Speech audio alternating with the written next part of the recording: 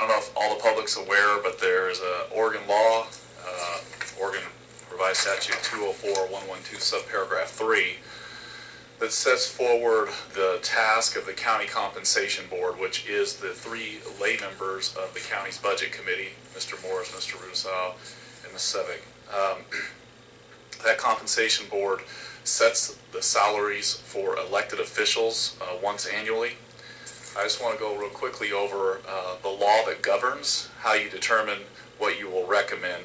And essentially, as I said, you do meet once annually to review the compensation paid to persons comparably employed by the state of Oregon, local public bodies, private businesses, all within a labor market deemed appropriate by that compensation board for each elective officer. So you're setting the salary for the particular person, not for the office. The County Compensation Board shall take into account such factors as the number of employees supervised and the size of the budget administered by each elective officer, the duties and responsibilities of each elective officer, and the compensation paid to subordinates or other appointed employees who serve in positions of comparable management responsibility. The County Compensation Board shall prepare and approve by majority vote a recommended compensation schedule for the elective officers and shall submit the recommended compensation schedule to the county governing body. I read that specifically because a lot of times people, member of the public, will want to know, why don't we pay what another county's paying, or why don't we base their pay on the economy here in our county, or why don't we base it on any number of factors? And those are all factors that aren't listed in the law.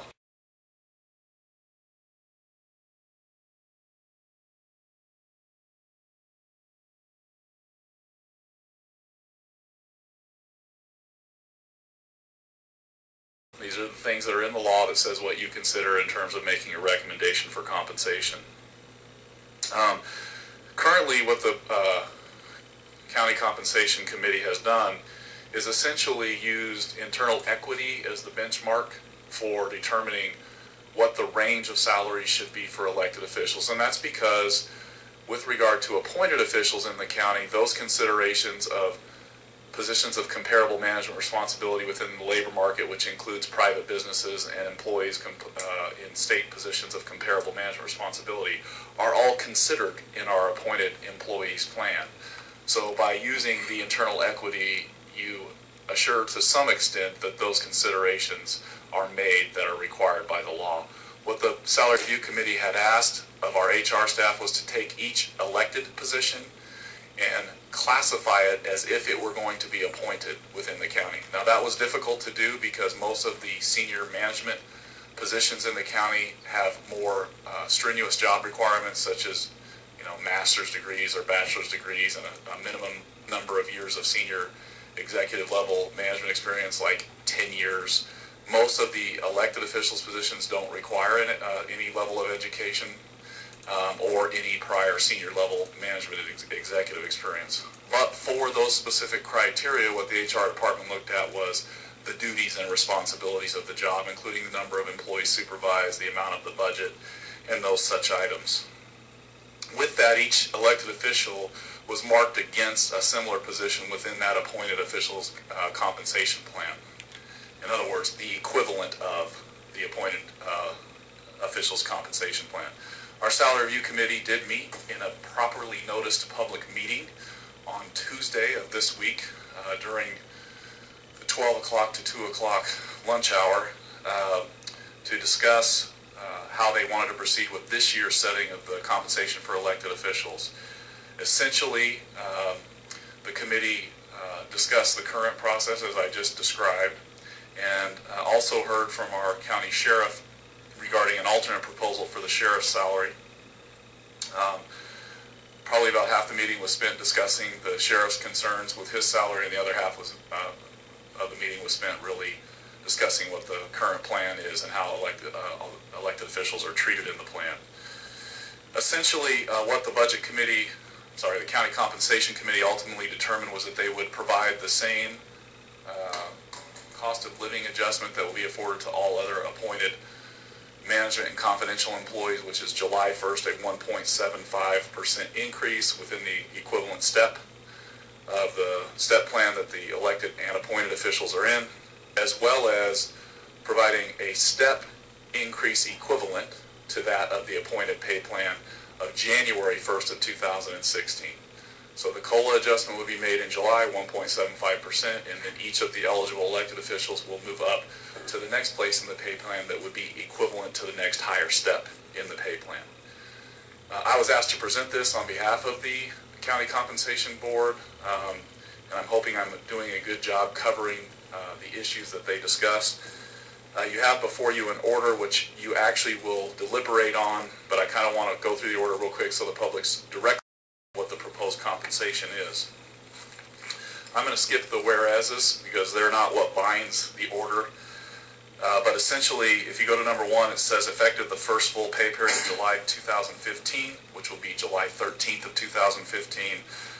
For the cost of living adjustment, elected officials will receive a 1.75% adjustment consistent with the COLA that Jackson County non-represented management and confidential employees will receive. The COLA applies only to the county stipend portion of the district attorney's salary. Most people may or may not know that the district attorney, not the deputy district attorney positions, but the district attorney is compensated by the state, and the county provides an additional payment in the form of a stipend for purposes of so underneath that is the chart. This will show the assessor with the cost of living adjustment moving from $97,968 to $99,673.60. The clerk moving from $91,020.80 to $92,622.40. Commissioner positions 1 and 3, which are Commissioner Dyer and Commissioner Roberts, moving from $88,857.60 to $90,417.60. I want to stop right there and make a brief statement that one of the commissioners has chosen to elected to not accept that salary, but the salary would be set at that, and that commissioner would have the option of continuing to not accept the full salary, as would any other elected official if that's what they were to choose to do. Commissioner Bridenthal would go from $93,308.80 to $94,952. The district attorney's stipend would go from $11.01 per hour, or $22,980, to $11.20 an hour, which is $23,296. That is just the stipend portion of the salary. The state pays the base salary. The justice of the peace would go from $97,372.80 to $80,766.40. The sheriff would go from $109,158.40 to $111,000.72. The Salary Review Committee did discuss the sheriff's salary, and I want to make a couple of points here. We had a glitch in the payroll order that was approved by the Budget Committee and Salary Review Committee last year, in that it would have set the a new sheriff entering into the position at step 1. There is a law in Oregon that requires the sheriff to be the highest salaried employee in the sheriff's office. There is no law like that for other elected officials, so it only exists for the sheriff in this case. The other staff working in the sheriff's office was making just slightly than $107,000. So in order to comply with the law, the sheriff actually came in at a step higher than what the Salary Review Committee initially set the salary at. So that's why this shows them going from step 2 to step 3, where normally a sheriff would have went from step 1 to step 2. The surveyor is going from $78,624 to $79,996.80. That is just the portion attributable to the 1.75% that will be effective July 1st of 2015. I'm going to go down to number 3, and I want to just talk about what the step increases mean for those positions. And I do want to run through them for the purposes of the public being informed of what they are, and also you have a public comment period, so people might be able to comment on it if they would like to. So over and above the cost of living adjustment I just met, and also moving from July 1st to January 1st of 2016, the assessor will go from $99,673.60 to $104,665.60. That's the equivalent of step 4 in a step 6 pay plan. The clerk's salary will be $92,622.40. It does not go up from the COLA that I recommended, because the clerk is at the equivalent of the top step, which is step 6. So there is no additional step for the clerk. Commissioner positions 1 and 3 will go from $90,417.60 to $94,952, which is going from step 1 to step 2 in the equivalent pay plan.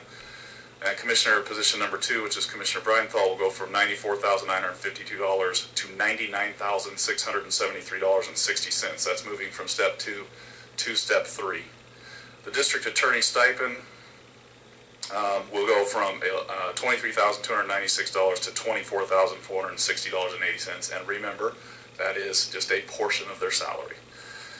Justice of the Peace, once again, is also one of the positions that's at the top equivalent step already of step 6, so their salary will be just what the COLA provided, which is $80,766.40. The sheriff will go from $111,072 to $116,604.80, which is step 3 of the equivalent of step 3 of a step 6 pay plan. And the surveyor will go from $79,996.80 to $83,990.40. That pretty much explains what will happen with the pay. The other charts are to record the fact of that process. The last chart, the Salary Review Committee annually has recommended to the full Budget Committee that if a current elected official leaves office, either because they resign, move on, pass away, or no longer able to serve for any other reason, then anyone who would be newly appointed or newly elected would come in at step 1 of the pay plan. That's what the last chart reflects, that continued policy of the County Compensation Board and the Budget Committee for that. There are a couple of asterisks with that. One is that because we had the incident with the sheriff this year of needing to be the highest salaried employee in his department, there's an asterisk for that, that if someone is appointed or newly elected and there's a person in their department that would make more than step 1, they will go to the next higher step in pay plan, wherever that may be. And the other asterisk is for the district attorneys, because obviously they're in a stipend and they wouldn't be in the equivalent of a pay plan. Mr. Chair, I tried to rush through that, but make sure we got all the points out to the public, and I'm willing to answer any questions or sit down and let the public have their comment. Questions? Thank you, Danny. That was an excellent review of the plan. I really appreciate you walking through it in the level of detail that you have. You've done that every year in these meetings for, the 6 or 7 years that we've had this compensation plan. It's always been part of the public record. The public has the opportunity in your presentation to understand how we've laid out this compensation structure and what to expect in the future for compensation increases for elected officials. And I personally am very supportive of this plan and the way that it's come together over the past few years. I feel like it's a very fair and equitable way, very transparent way for the public to understand how we compensate elected officials. So thank you for, once again, laying that out for the public. Anything further? Well, I agree with Craig, very much so. And thank you again, Danny. Mr. Chair, I just want to make one comment for the record. Because I'm the face that presents the information, oftentimes I get attributed responsibility for this. Mr. Morris pointed this out, but this is this County Compensation Board's recommendation, not mine. I'm reporting your meeting and your outcome to the public. Thank you. Well, also as chairman of the Elected Officials Salary Review Committee, I asked Danny if he would make this presentation for me, so I appreciate you doing that. I appreciate the opportunity to do it, and if you weren't wearing a tie, I wouldn't have kidded you about that.